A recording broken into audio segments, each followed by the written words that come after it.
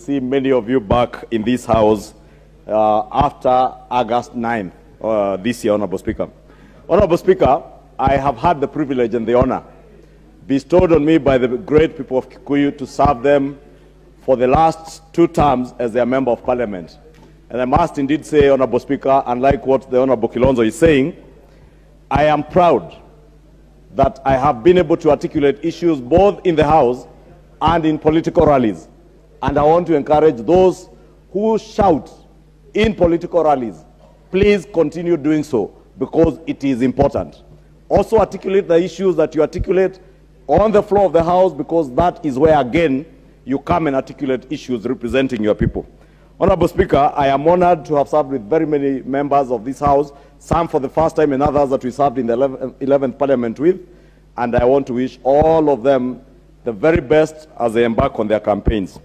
However, Honorable Speaker, I have a disturbing episode that I have seen in this Parliament, unlike in the 11th Parliament when I first joined in Parliament.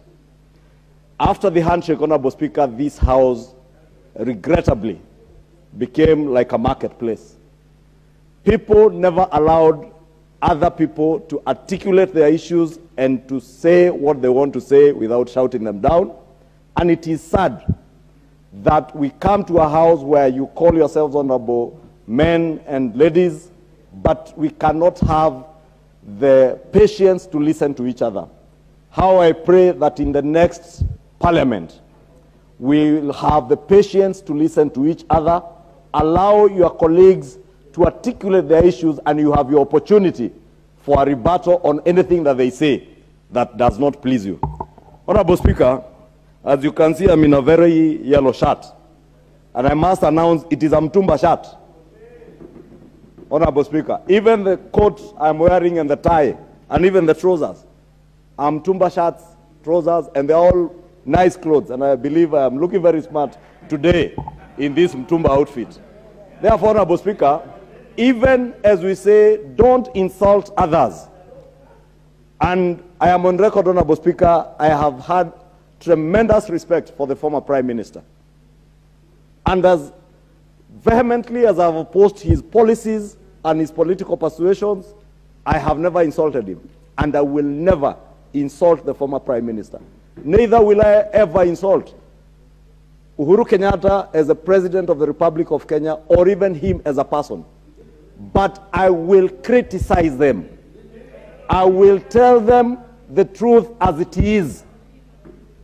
And for those that believe they are gods, I will tell them that I only believe in one God Almighty. I will never worship a man. And I can never, and no Kenyan will ever worship another man. Therefore, even for our leaders, let us also have that heart to be understanding to our people, that our people do not wear mtumba because they like wearing the clothes of the dead people, as you are telling us. They wear mtumba because you have captured our state. You have strangled our economy, strangulated Kenyans to an extent that they cannot afford the designer clothes that you wear. Today, I decided to wear mtumba clothes in solidarity with the people of Kenya who are being insulted. The people of Kenya who are being insulted for what they wear. But I want to ask the people of Kenya on the 9th of August, remember those who care about you. Remember those who care about your economy, those who care about your families and your livelihoods, those who want to build your economy from the bottom up. And with those few remarks, Honorable Speaker, because I can see time is passing, I want to promise the people of Kikuyu that, as I have said, kazi ionge.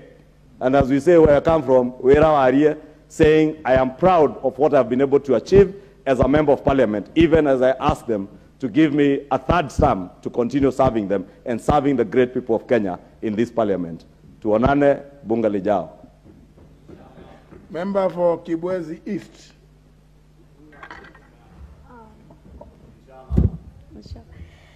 Mr. Speaker, I don't know whether it is. Yeah, go ahead. Go ahead. Yeah. Mr. Speaker, even I give my exit